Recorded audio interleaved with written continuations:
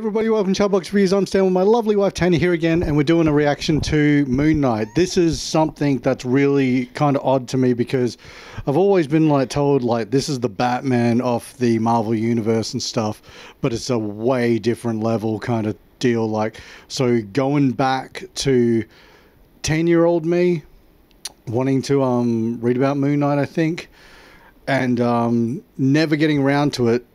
Cut to 10 years later, 2005, I meet this girl who's into Egypt and mystical Egyptian kind of history and stuff. I was like, oh, this gives me a good chance to be like, hey, we'll buy some Moon Knight comics and stuff and have a read of them together. Nope, she already made her mind up. She's Dark Phoenix girl all the way, Jean Grey, freaking. Yeah.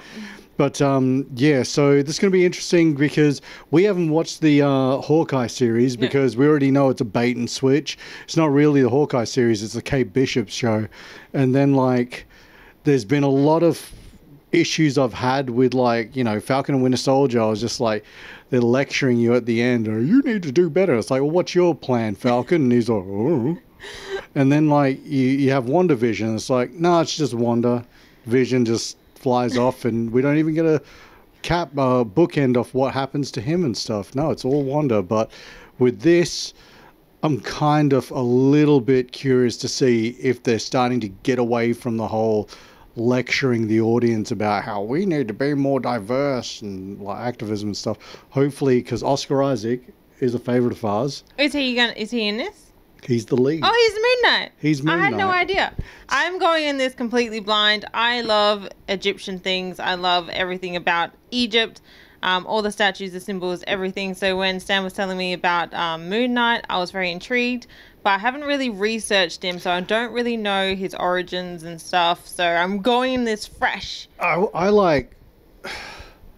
just remember from when I was younger asking a friend, why the hell is he wearing all white? And it's so his enemies can see him coming because he wants to. I was just like, oh man, so he's Punisher style. Like a ghost? Well, they were just kind of telling me he's like Punisher meets freaking, Batman meets this, meets that. I was like, wow, freaking this is like a Deathstroke kind of dude and stuff. But anyway, do it. Let's see if they're going to go full force, and here we go. Yay! There he is. Hello and welcome to Staying Awake. I'm a sleeping disorder. Whoa, he's training himself. I can't tell the difference between my waking life and dreams. Hello and welcome to Staying Awake. I liked him as Apocalypse. So is it kind of like Yu-Gi-Oh in a way? Don't know. I'm losing it. We'll catch you on. We've been there. You're bloody useless. Stevie. Steven. I can't tell the difference Whoa. between life and dreams. Whoa. Thank you. Lost the contact lens. Got you find it? Thanks. Because he is kind of a museum archaeologist deal and stuff. Oh, is he? Yeah. Okay. He's got your dream job. Yeah. Oh, secret phone. Yeah. Oh my God, you're alive. What's wrong with you, Mark? Why did you call me Mark? It must be very difficult. The voice in your head. There's chaos in you. Oh.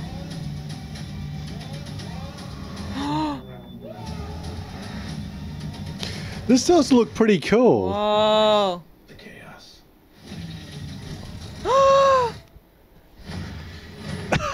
Wow.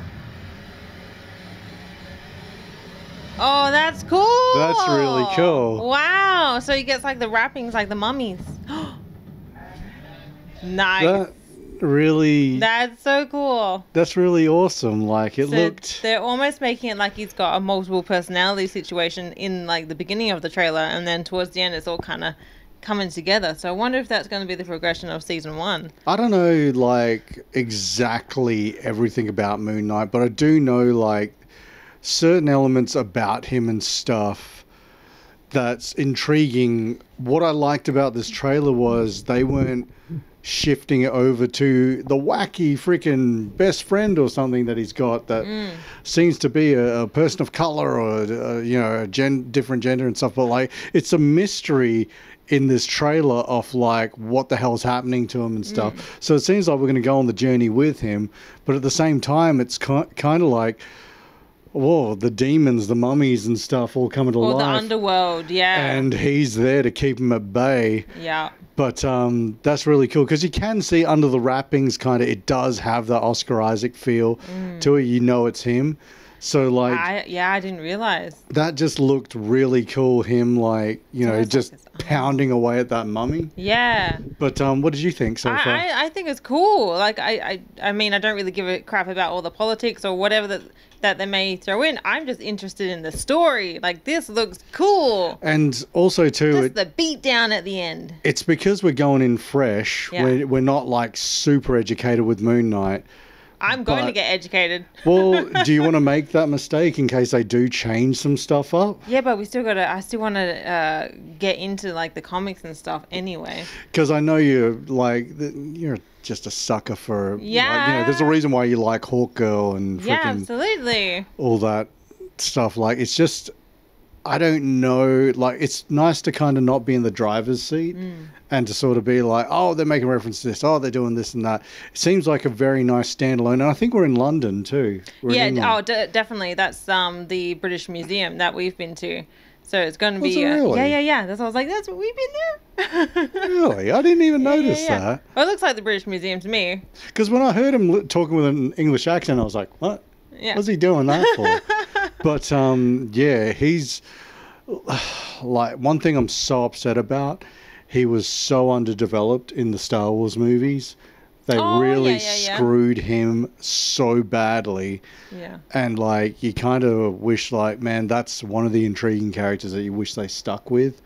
Like, take nothing away from John Boyega and Daisy Ridley and stuff. Like, yeah, they made them and, what's his name, playing Kylo, like, the focus point of the movies. But at the same time, I was just like, man, Oscar Isaac, like, the super He's a great pilot, actor. like, Awesome. Absolutely wicked. So I can't wait to see what he brings to this. Let us know what you thought in the comments below. Check us out on Facebook, Twitter, Instagram, and Twitch. And thanks for watching, guys. Bye.